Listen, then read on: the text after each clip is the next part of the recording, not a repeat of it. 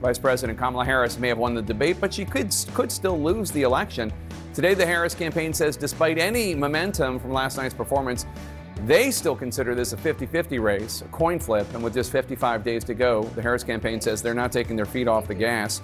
Meanwhile, former President Donald Trump is claiming he had the best debate of his life. Let's bring in CNN's Kristen Holmes, who covers the Trump campaign, and Priscilla Alvarez, who covers the Harris campaign. Kristen, to you first. On this day after the debate, Trump is claiming victory, although many in the Republican Party have a much more realistic assessment of what happened last night. That's right, Jake. Of course, it's going to depend on what Republican you ask. Some of Donald Trump's most ardent supporters still say that he won the debate. They blame the moderators, the setting, pretty much anything but the former president. But when you talk to some of his own allies within the Republican Party, many of them are disappointed in his performance. A lot of the people that I had spoke to leading up to the debate who were talking to Donald Trump on a regular basis had told me that they were encouraging him to stay on the issues, that multiple people had warned him that Kamala Harris was going to try to get under his skin, was going to try to goad him, and to stay away from getting angry or from using personal attacks. And obviously, as we saw, that advice really went unheeded by the former president, who did take the bait from Kamala Harris on multiple occasions, particularly on things that seemed obvious, like his crowd size. So when you're talking to these various Republicans, they do say they don't think this is going to move the needle in any significant way, but they were disappointed in the fact that he, one, took the bait, two, seemed to get angry, and three, couldn't stick to those core issues that they believe are going to help him win in November, namely immigration, the economy, and crime. Jake? Priscilla, the Harris campaign is claiming a cautious victory. What's their plan from here?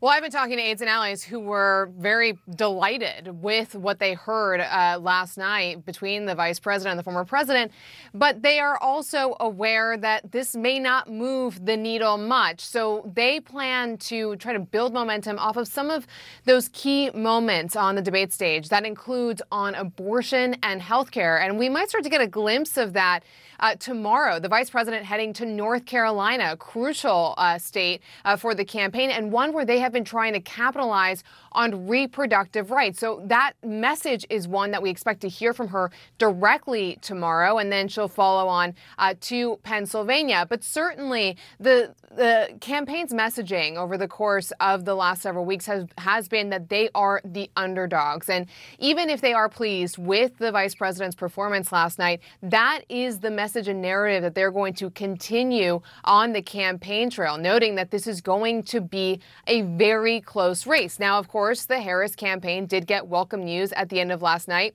One that aides tell me they certainly didn't expect, and that was the endorsement of Taylor Swift. So that gives them a boost going into the next several weeks. But every aide and ally I've talked to is well aware that it's going to be close and that they need to keep momentum going on some of the issues where they think that former President Donald Trump just couldn't articulate a vision on last night. And again, the two that come to mind for many is going to be on abortion and healthcare, and even, Jake, on Ukraine. Interesting. All right. Priscilla Alvarez covering the Harris campaign, Kristen Holmes covering the Trump campaign for us. Thanks to both of you. With me now to discuss, Gretchen Carlson and Angela Rye. Thanks so much for being here. Good to see you guys. Good to see you. A special little treat. I don't get to see either of you as much as I'd like. Where does the race go from here? Well, there's 55 days, and it is a sprint. It is not a marathon. I think if Joe Biden had still been in the race, we would be talking about a marathon, maybe in some ways a drag. And I think every single moment counts, from the moment that Kamala Harris left her after party last night from the debate that she clearly won. She is back on official duties for 9/11 commemorations in New York, in Pennsylvania, and then back to D.C. So she's got a sprint for official duties as well as for campaign duties. Gretchen, you posted on Instagram last night, quote, "I met Donald Trump the first time when I was competing for Miss America." No, he didn't own it. That was Miss USA. And subsequently, I interviewed him many times over the years. I met Vice President Kamala Harris for the first time when she was running for president, and more recently in 2022, when I was with President Biden as he signed the first bipartisan bill I championed into law having to do with NDAs. You know both of them. What did you think last night? What do you think happened? Well, I think from a big picture point of view that Donald Trump made a lot of mistakes with regard to only placating to his MAGA base. We all know that independents and undecideds are going to basically decide this election, so that was a mistake in my mind. But for Kamala Harris, look, there was a lot of talk about whether or not she would command the stage, whether or not she would have leadership skills, even about her height. And as a short woman myself, I can relate to being underestimated from time to time. She came out on that stage, she reached for his hand, she wanted to shake it, and she introduced herself to him. And at that moment, that is when the power shifted to her. She was exquisitely prepared for this debate. And I think that this is a bigger message for a victory for women. I mean, take politics away from this for a moment. We're not talking today about whether or not Kamala Harris commanded that stage or whether or not she exhibited leadership skills. We're saying she won that debate. And we're now maybe closer to having a woman actually be the president of the United States. So we need to stop talking about women's height and whether or not they can lead and whether or not a woman can be president. We need to just go back to this debate and see how she performed. Yeah, I don't understand the height thing, too. I saw some conservative women and conservative commentators on social media last night talking about how, I mean, who cares? Who cares? It has nothing to do with your brain, right? Well, I think what is really very frightening is they're still trying to find ways to say where she is deficient instead of looking at all the many deficiencies. The fact that Kamala Harris's bar for competition yesterday was very different than Donald Trump's, as it always is. He could get up there and spew lies from what people eat for dinner to what his accomplishments were in the White House to him firing very bad people. And she has to go up, command the stage, get to know voters who still don't have a clear vision of who she is and what her vision is for the country, as well as talk about policy prescriptions in a digestible way for the American people to embrace them and understand it. The bar was sky high and she hurdled it. And she did it with the moderators not enforcing the rules against Donald Trump, but enforcing them against her. I don't know that I don't know anything about that, but I do think in terms of the moderators, I do think it's interesting. Jake, you know you watched them let her. He jumped in just like I did with you just now. But they also they turned the mic back on. But they also fact checked him 3 times. Well, whatever it is, my only point is I think they probably by the rules had to give him more time because of that. But I don't. Let's just talk about Harris and Trump if we could. One of the things that I thought was interesting about the performance is like how often she baited him, yes, and how often he took the bait. Well, we know this about Donald Trump, right? I mean, we know that that's how you get to him. Now, I'm sure his advisor said to him, don't take the bait. She's going to mention John McCain. Don't take the bait. But look, he could have insulted her much more than he did last night, right? I mean, if you watch his rallies, he's insulting her and calling her stupid, and she's not smart because she's a woman. That's the nice stuff. That's the nice stuff. The worst stuff is on Truth Social. Exactly. Yeah. But he didn't drop to that level. He didn't look at her. He didn't want to shake her hand, and that was very disrespectful. But I think at least on that regard, he stayed somewhat in line. And with regard to having more talk time, look, if he had been talking about substantial policies, then maybe I would have a problem with the fact that he had 5 minutes more. But I think he just made a grave error about really not jumping on any policy talk whatsoever. You know, he did. Sorry, Jake, one second. I would say where he also made an error is he never looked at her and never said her name. Right. He called her her, she, and her boss. He never referenced Kamala Harris, Madam Vice President Harris, Kamala, nothing. He only said her and she, and which yet was she dominated him, back to my original point, she dominated him last night more than anyone else has in a decade. Yeah, why do you think that is? And that is the biggest thing that will get under his skin. Well, Hillary Clinton did she did a good job against Donald Trump too, and still ended up losing the election. But why do you think that she was able to do such a good job last night? She is not as experienced on the debate stage as he is. But she's a prosecutor. You think that's what it is? Yes, yeah. and as I said before, she was superbly prepared for this. It was very obvious that, and sometimes she was too scripted. I mean, let's just call a spade there. But, you know, I don't think he prepared much at all. In fact, he bragged about the fact that he wasn't going to prepare. And when you go into something like this, I don't care who you are, preparation shows. Do you think that she needs to do more to mix it up with voters? Congressman Clyburn was on the show earlier, and he said he'd love to see her talking to voters at town halls and more talking directly to people, real people, not like me. I'm not a real person. About issues that they care about, Do you want to see that as a supporter? I absolutely do, and as a friend, and I will say, to me, Kamala Harris's sweet spot are those one-on-one conversations and the small groups. The reason for that is she is not afraid of sitting with a team of rivals. She's not afraid of sitting with people with different points of view, and she's reasonable. She can hear your perspective and even figure out how to integrate that into some of her policy positions in her platform. I've seen her do it multiple times on justice reform, talking about abortion, talking about immigration reform. That is where she is remarkably skilled, and I think it's not just that she's a prosecutor, she's also a very skilled legislator. I agree with that 100%. However, I'm not sure I would recommend to her, if I were advising her, to do another debate, because the bar was so high for her last night and she excelled that I think she could only do as well or not as well, and Trump could only do better. But I agree. I think she should do another debate. I think she should absolutely do another debate. I think more media interviews to get into the meat of the policy. But I think she should do more debates. She should absolutely do more media interviews, and she should do a lot more roundtables. She's killing it at the rallies, but people need to see her more. Yes. I also have some new information on the post-debate strategizing going on inside the Harris campaign. CNN senior White House correspondent MJ Lee has been working her sources for us. MJ, what are you learning? Well, Wolf, the Harris campaign was certainly on a high last night after the debate. But today, back in Wilmington at the campaign headquarters, it very much is back to work, even as the campaign has been trying to strategize on ways to capitalize on the momentum that the campaign felt last night. The campaign does not believe that the debate fundamentally changed the trajectory of the race. In other words, they still believe that this election is going to be incredibly close. And they also believe that a lot of the hard work is still to come in the weeks that are left until Election Day. This is how a senior campaign aide I spoke with earlier put it. They said it'll be incredibly close. We cannot take our foot off the gas even when the moment feels really good. That, of course, again, is a reference to last night.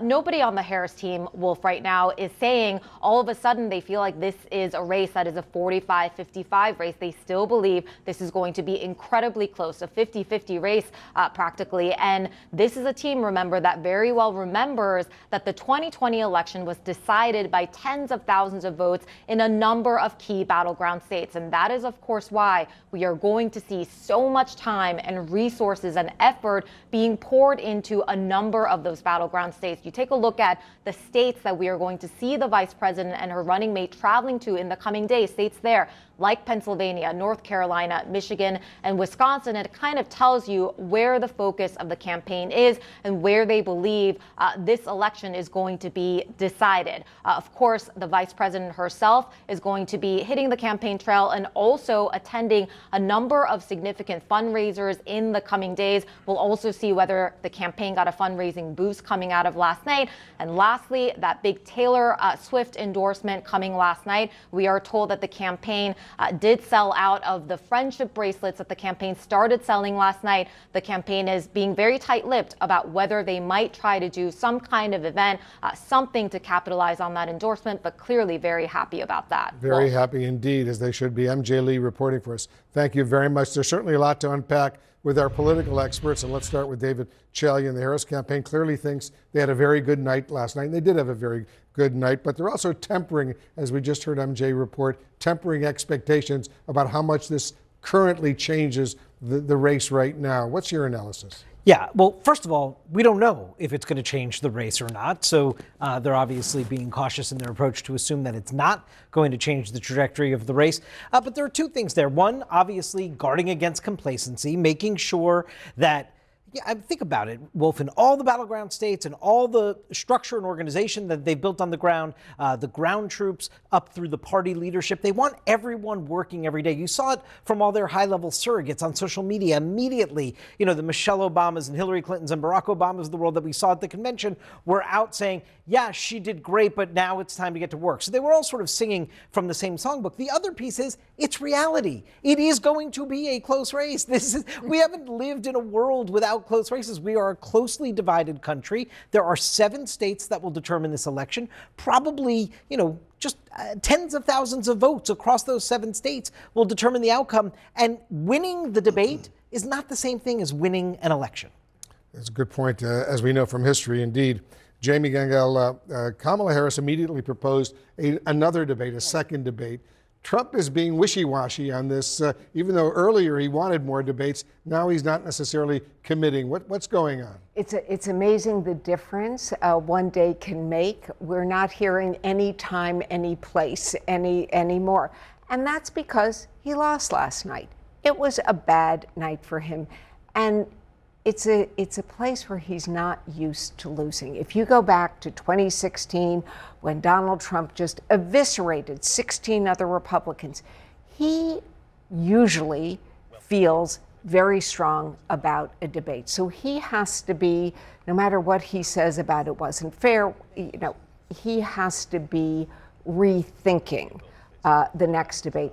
That said, I'm not sure that he can get away with not doing another debate. I think we may see one.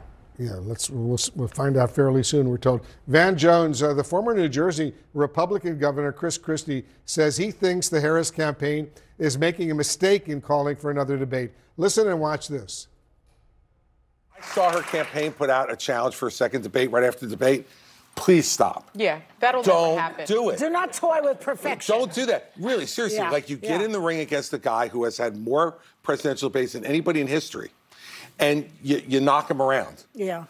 Raise your arms, go do 2 rallies a day, raise some money, and go home, man. So what do you think? What's your reaction? Do you agree with him?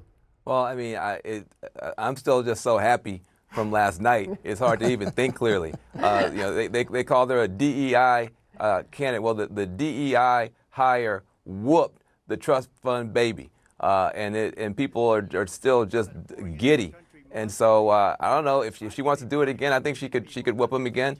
Honestly, Donald Trump is a diminished player.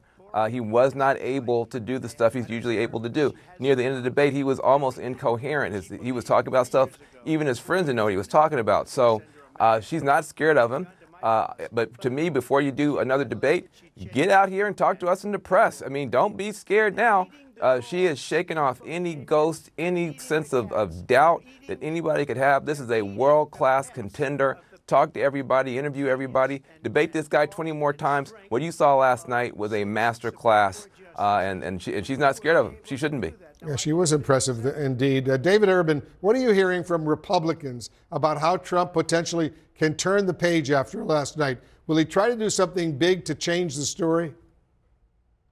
Yeah, Wolf, what I'd recommend to the campaign is just keep grinding out, right? It is, Donald Trump is best when he's out on the stump, when he's out meeting people, doing small events, doing off-the-record stops, the OTRs, going to the stores and doing retail. And look, you heard James Clyburn. I think James Clyburn came out today and said he'd recommend that Kamala Harris does the same. He recommend she gets out of her plastic bubble and goes out and meets people and talks to people and explains her positions, because Van, I think, is suffering from what David Axelrod earlier called a little irrational exuberance.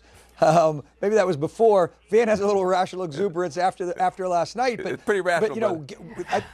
But people still want to know what she's about. They don't really look. She punched him in the nose. She won the debate last night. It's clear. But it is not clear to people what she stands for. And I think that she needs to get out on the stump.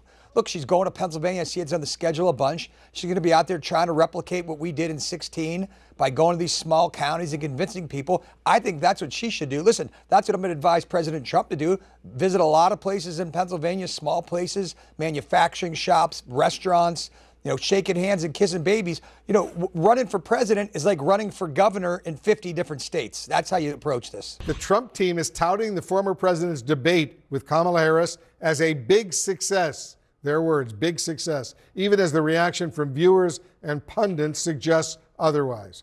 We're joined now by CNN political analyst and longtime Trump watcher Maggie Haberman of the New York Times. Maggie, thanks for joining us. Trump claims last night was his, quote, best debate performance. We saw him go to the spin room immediately afterward. Do you think he knows he lost?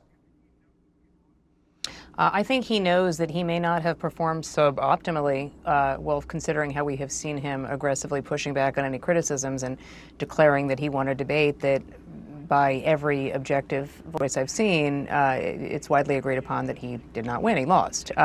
What that means for the campaign and the election, I think is an open question. We're going to know more in the coming days. We'll see what the polls show. We'll see if Vice President Harris gets a bump. But Donald Trump had a rough outing. It was arguably the worst debate, and certainly, if you don't think it was the worst, it was the second worst debate that he has had since he entered the political scene. The arguably worst one would be against President Biden in 2020.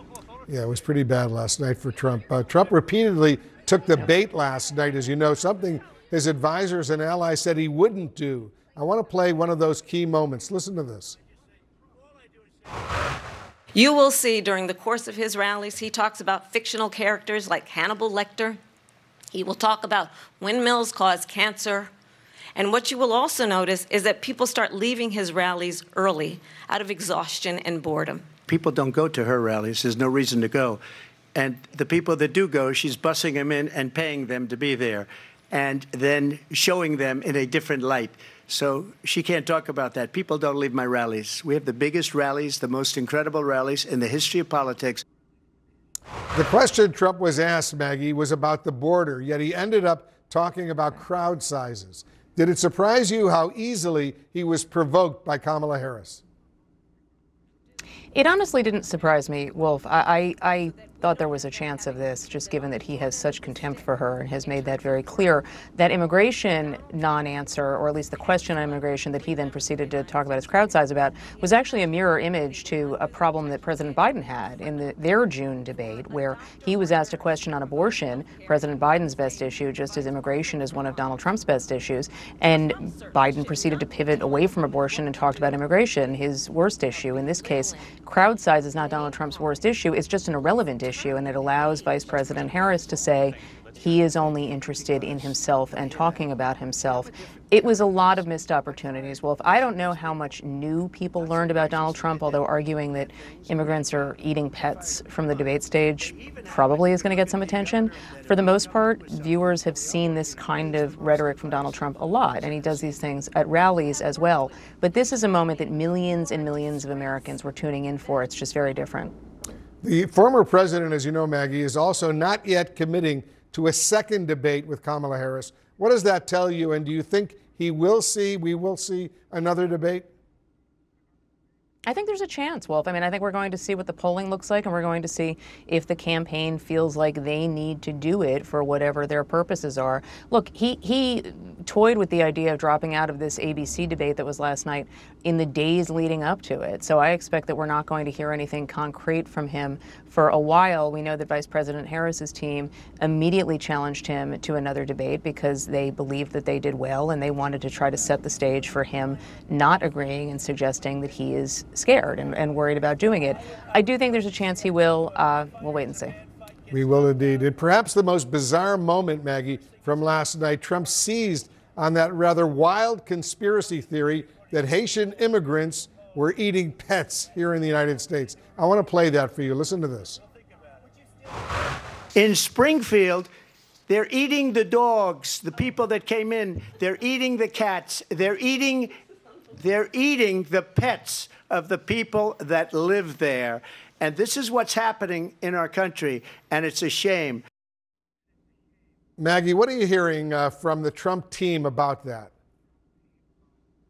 Look, publicly, the Trump team is, saying that he had an outstanding performance, and they're not surprised. Privately, a number of supporters, allies, and advisors would rather he not have talked about that cats and dogs, conspiracy theory, because it just stands out, and it's just a moment again where a lot of people are paying attention. This is an unfounded claim that he is making to demagogue immigrants, but they're more concerned about the fact, bluntly, Wolf, that he did not make a case tying Vice President Harris, not just tying her to President Biden, but also making her sort of own their 3.5 years in office. That was the goal for this debate. He had one opportunity after another to do it, and he did not do it. Maggie Haberman, thank you very much for joining us. Tonight, quote, she crushed him. Hillary Clinton, no stranger to the debate stage with Trump, posting this photo of the VP. It's this moment where the VP has her hand under her chin, smiling with satisfaction as Trump took her bait. Tom Foreman is out